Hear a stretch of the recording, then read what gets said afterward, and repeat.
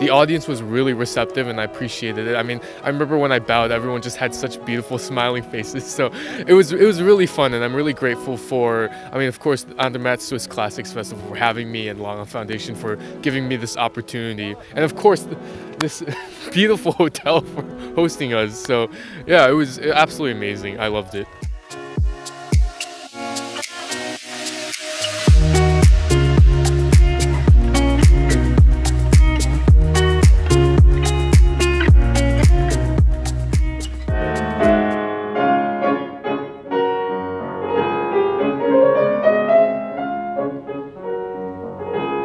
I think that we can draw so much inspiration from the scenery here, and just to be able to play in the hall and look at Lake Lucerne and the mountains outside is just an incredible experience.